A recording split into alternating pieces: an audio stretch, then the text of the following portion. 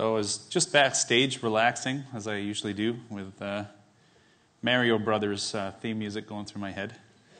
So if you find me phasing out, it doesn't help you much, but I'm at least entertained with the theme music in my head. So I'm Dave Martin. I've lived in Fort McMurray for the last 13 years with my wife and son. And I teach. I'm transitioning right now to teaching music at the Keano Conservatory of Music. I'm also a songwriter, and I'll just tell you a little bit about how I approach songwriting. I can't speak for all songwriters, but I view myself as a photojournalist. So I take snapshots of the people around me, my family, my neighborhood, my friends, my community, and then I put it into song. I'll just bring up one such occasion. I was at a conference with our grade 7s, and I heard this very inspiring story. There was a neighborhood with a neighborhood park in it, and one 7-year-old girl.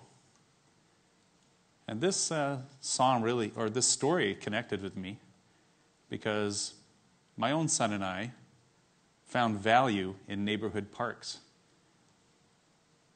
My son has had developmental delays. So what we did was we'd walk far and wide all over the community, finding neighborhood parks and playing on them. And the people in this story, they didn't feel like they had access to the park in their neighborhood like my son and I did. And this is called Sarah's Song. What I invite you to do is close your eyes and visualize snapshots of this story.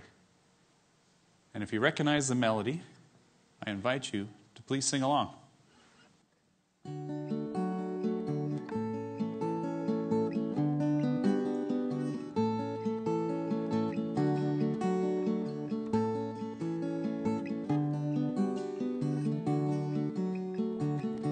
Sarah was just 7 when she overheard adults claiming things could only get worse. There were drugs being sold in the neighborhood park, vandalism, beatings, shooting up after dark,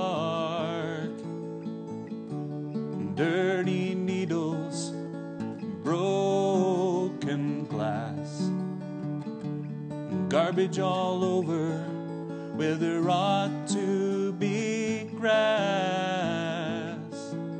But Sarah found 2 plastic bags, a pair of gloves, put on scrappy pants. She crossed the street, took a glance. She made up this simple song and dance.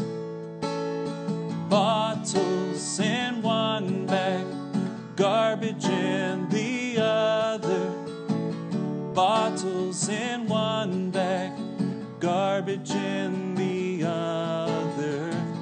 Bottles in one bag, garbage in the other. Bottles in one bag. 1 day, 2 days, 3 days, 4. Sarah could be seen from everyone's door. The adults, they would cluck. The park looks no cleaner. But Sarah would keep working right through into dinner. And by the 7th day, Sarah had made an impression on a neighborhood mother who guessed a basic lesson. Mother found 2 plastic bags, a pair of gloves, put on scrappy pants. She crossed the street, took a glance. She joined Sarah in a simple song and dance. Bottles in one bag, garbage in the other. Bottles in one bag, garbage in the other. The mother sang, bottles in one bag, garbage in the other. Bottles in one bag. 9 men, 10 boys, 11 girls, scores of mothers, fathers, brothers and sisters. They all found some plastic bags, a pair of gloves, put on scrappy pants. They crossed the street, took a glance. They joined Sarah in a simple song and dance. Yeah, they joined Sarah just like you are right now. They joined Sarah in a simple song and dance. You know the melody. Bottles in one bag, garbage in the other. Bottles in one bag, garbage in the other. Bottles in one bag, garbage in the other. Bottles in one bag, garbage in the other.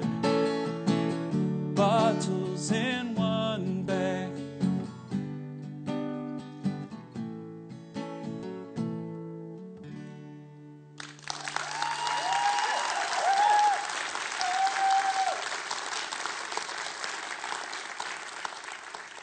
Thank you. That was Sarah's song. Sarah's song could have been much like her neighborhood song. Could have been a bluesy song, a song of despair. But instead, her song was a song of hope, a song of community. And eventually, her community started singing the same song. Now I'm going to give it to you. I'm going to ask you, what's your song? And I'm going to let you guys ponder about that for the next 5 or 6 minutes. Just absorb that, relax. And now I'm going to move into a more local story. This story is about a couple that lived by the Clearwater River.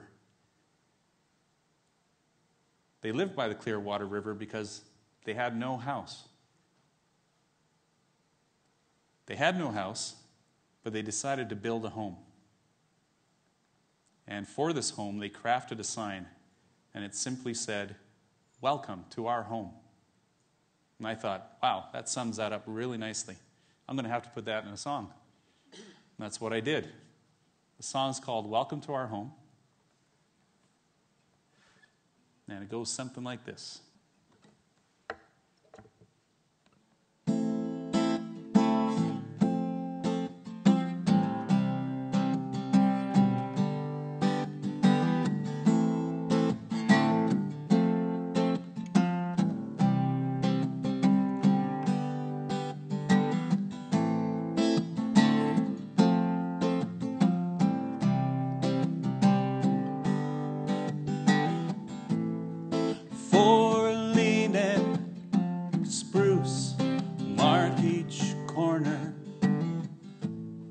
Northeast to southwest walls consist of conifer, a cardboard sign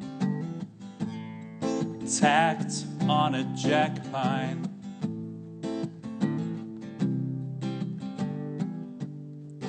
Welcome to our home.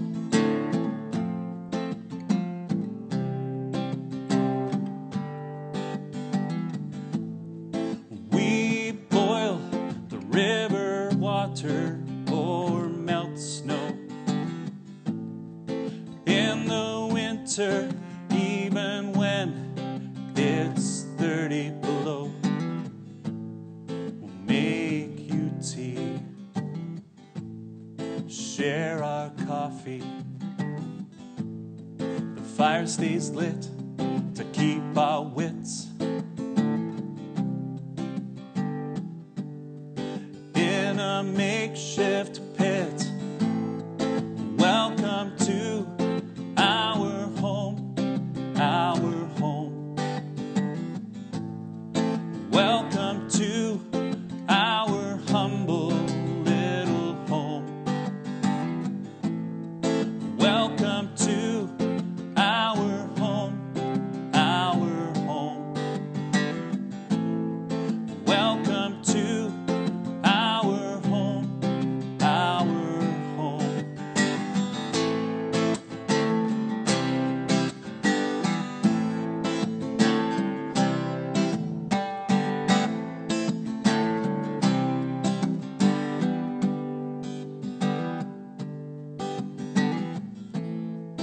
Minus 30, that's no problem. If you have a partner, you can share some body heat between the sheets. A cardboard sign tacked on a jack pine. Welcome to our home,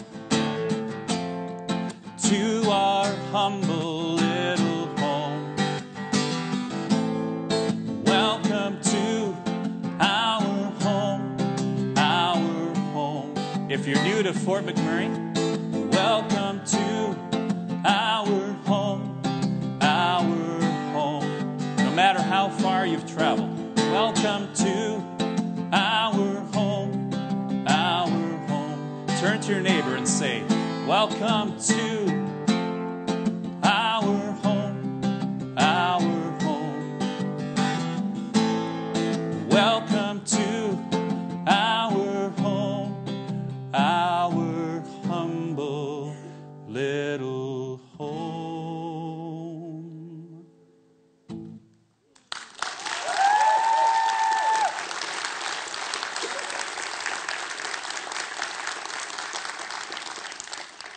Thank you. So again, this couple could have had a song about despair, but instead it was about hope, about home, about sharing. And so now, I'm giving it back to you. I'm going to ask you again, what's your song? What's your family's song? What's your community's song? So what I want you to do right now, giving you a lot of leeway here, is pull out your electronic devices, a piece of paper, a pen, and write down one word to begin your song. From that one word, you might want to write a sentence. You might want to write a verse or a chorus. What's your song? Please enjoy writing your song. Thank you.